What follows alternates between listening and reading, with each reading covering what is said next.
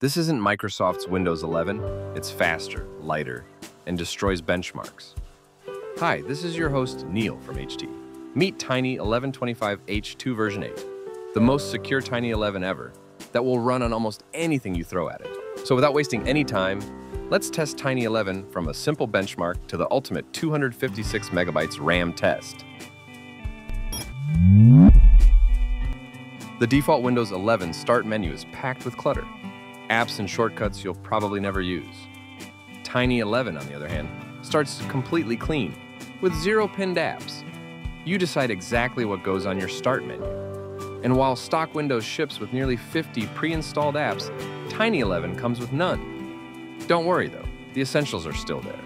You've got the security panel and the Microsoft Store ready when you need them. Next up, let's test boot time. I'll restart the system, start the stopwatch, and measure how long it takes to get back to the desktop. This test is shown in real time, no 2x or 4x speed, so you can see the exact results on screen. Now, Windows 11 carries a lot of background processes, which take time to shut down and start up again. That overhead slows things down compared to a leaner build. In this run, Windows 11 completes the restart in about 30.26 seconds. Now let's run the same boot time test on Tiny 11. Same method in real time with no speedups. This time, the restart is noticeably quicker because there's no telemetry or Microsoft adware running in the background. Tiny 11 completes the cycle in just 26.07 seconds, finishing a full 4 seconds faster than stock Windows 11. 4 seconds may not sound huge, but on older or slower hard drives, the gap grows dramatically, turning into minutes saved instead of seconds. That's where Tiny 11 really changes the game.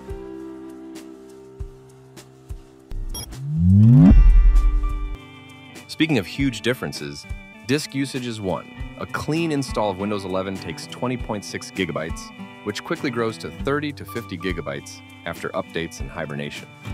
But Tiny 11, just 6 gigabytes. That's a massive saving. And if you want Windows 11 to feel as fast and light as Tiny 11 without reinstalling, check out my app, Velotic. Velotic is built for people who demand performance. It doesn't just raise FPS, it optimizes your entire PC.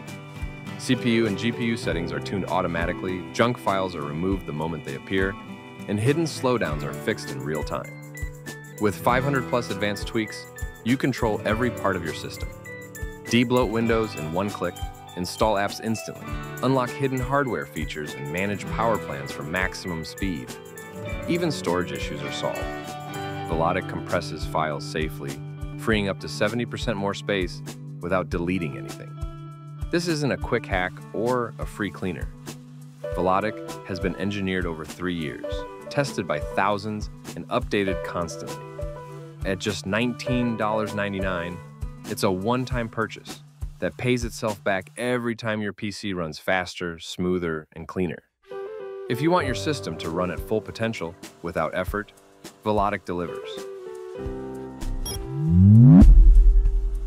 Now, the most asked question, RAM usage. Windows 11 idles at 2.4 gigabytes out of 4, and with forced updates, it climbs past 3 gigabytes. Tiny 11, by contrast, sits at just 1.4 to 1.5 gigabytes. With Velotic's RAM cleaner, you can even push it down to around 700 megabytes. And about that 256 megabyte RAM promise, I'll show you at the end. With Windows 11's telemetry and advertising services running, you're looking at 153 processes, 2,100 threads, and over 66,000 handles. Way too much for any operating system to manage efficiently. Tiny 11 slashes that to 104 processes, 1,100 threads, and just 36,000 handles. You can reduce it even further by trimming extra services, which we're planning for the next build aimed at extreme minimalists. And if you're wondering where to download the latest Tiny 11 safely, I'll link the official video in the description. Now let's dive into serious benchmarking, a full stress test using Geekbench 6. This test normally takes around 5 minutes, so I've sped up the footage to save time. First, we look at Windows 11, hoping automatic updates don't kick in and slow things down. Windows 11 still scored 2,352 points in single core and 5,000 853 in multi-core, clearly subpar. You'll see why when we run the same test on Tiny 11. And in case you're wondering, who am I? I'm the original creator of Tiny 11, released back in 2021, long before NT Dev appeared in 2023. With years of experience, I build production-grade, de-bloated systems and performance boosters for serious enthusiasts and professionals, not casual users. Now, Tiny 11 scores 2,461 in single-core and 6,667 in multi-core, a significant improvement over bloated Windows 11, showing the real performance boost of a lean, optimized system. Now, let's talk about Windows Defender. Some users rely on it, others prefer third-party antivirus, and some even dislike it because of false detections. Tiny 11 gives you the freedom of choice. By default, Defender is disabled, but you can easily turn it on. Open the Configure toolbox, go to the Windows Defender tab, and click Enable. To start scanning right away, switch on real-time protection from the Windows Security panel. Should you use it? Yes, if you browse unknown sites or download files from sketchy sources. No, if you stick to trusted websites and avoid random downloads. Tiny 11 lets you decide, keeping your system both safe and clean. Another hot topic is Windows updates. In Tiny 11, updates are disabled by default, but you can enable them whenever you need the latest features. All updates work, yet you retain full freedom of choice. Keep in mind, updates must be enabled if you want to use the Microsoft Store. If you prefer the store without full updates, simply enable all updates, then immediately select Enable Security Updates Only. Now let's talk about the Microsoft Store. It works just like on any other Windows build, as long as updates are enabled. Tiny 11 comes with 0 pre-installed apps, so you may want to add a few essentials like Notepad, calculator, or snipping tool, all available from the store. Just search, click Get, and it installs automatically. This version of Tiny 11 also fixes the old administrator account bug, meaning you can now sign into your Microsoft or Xbox account and download all your purchased apps and games without issues. And just like that, we've installed Notepad.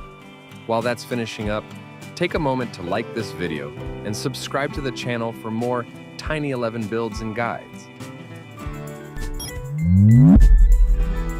Just as promised, we're putting Tiny 11 to the ultimate test, running it on only 256 megabytes of RAM, which is less than most computers from the 1990s had. We use this as the release standard. If Tiny 11 can't boot with 256 megabytes, it doesn't meet HT and Apidus quality. Failing builds are immediately dropped.